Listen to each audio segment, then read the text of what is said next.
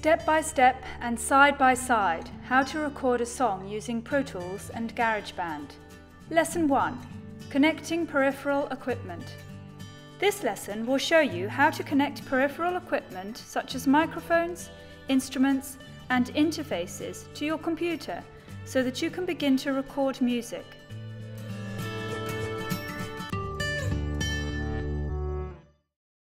This is the M-Audio M-Track interface. It allows you to connect up to 2 microphones or 2 instruments like a guitar or bass to your computer.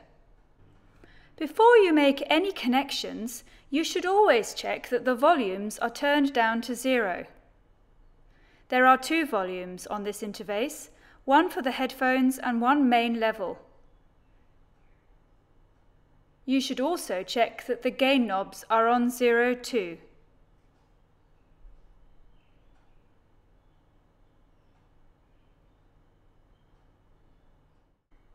Connect the USB cable to the interface. Use the square end. This is known as a USB-B connection. Then connect the other end of the cable to a spare USB port on your computer. This is known as the USB-A connection. Once you have connected the interface to your computer, the green lights on the interface should light up. You will need some monitor headphones that have a 6.3mm stereo audio connection on the end. Many headphones will come with a little connector that converts your small audio plug to a larger one. Connect your headphones to the headphone socket on the interface. This socket has a picture of some headphones to help you out. You will need an XLR or microphone cable and a microphone. Put the female end of the cable into the microphone.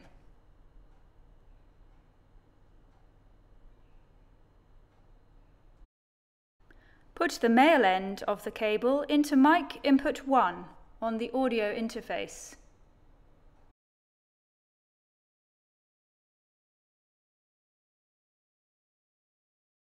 If your microphone is a condenser microphone, then you will need to ensure phantom power is enabled. There is a switch on the interface labelled plus 48 volts. Check that the mic line/guitar switch is on the mic setting. You will need a guitar that has a place to plug in an instrument cable, such as an acoustic electric or bass guitar. If the guitar uses a 9-volt battery, like acoustic electric guitars do, check that this is not dud.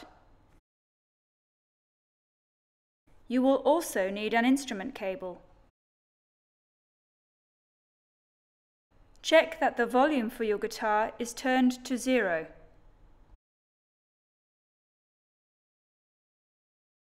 Connect the instrument cable to your guitar. Connect the other end of the instrument cable to the guitar line input on channel 2 of the interface.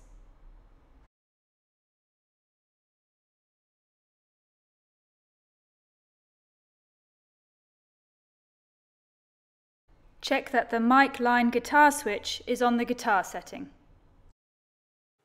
Now we have to connect the MIDI keyboard. This is the Axion 49. It connects to the computer using a USB cable. This end goes into the back of the keyboard. The socket is marked with a USB picture. The keyboard does not need any extra power because it gets its power from the computer. This end of the USB cable goes into a spare USB port on your computer. That is the end of the first lesson. Lesson 2 will show you how to open up Pro Tools and GarageBand and check that the equipment that you have connected is working correctly.